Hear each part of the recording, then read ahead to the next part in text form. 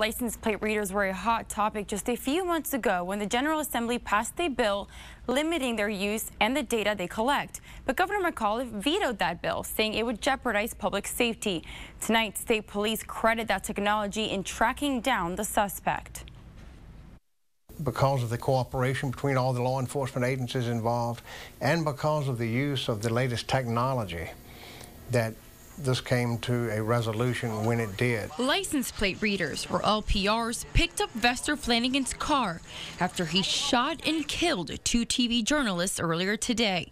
State Trooper Pam Neff first spotted the suspect's car on I-66 with a device. It has two different types of cameras on it. It's got a black and white one, which is a nighttime camera, and it's also got a colored picture, and it takes a picture of every single license plate that comes through, and it reads it versus the national database. Had it not been for the LPR, the license plate reader, it's quite possible that person would not be apprehended today. John Jones with the Virginia Sheriff's Association says LPRs play a huge role for law enforcement in catching criminals. There was a lot of misunderstanding about the use of license plate readers.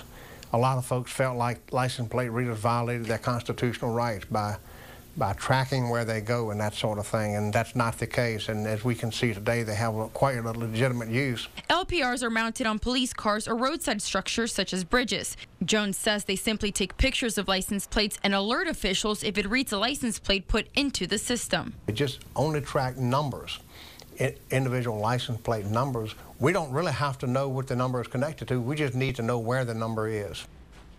And Jones says he expects more bills will be introduced to next General Assembly session regarding the use of license plate readers. He also tells me more and more law enforcement agencies in the state are starting to use them. I'm Claudia, Rupcich, 8 News.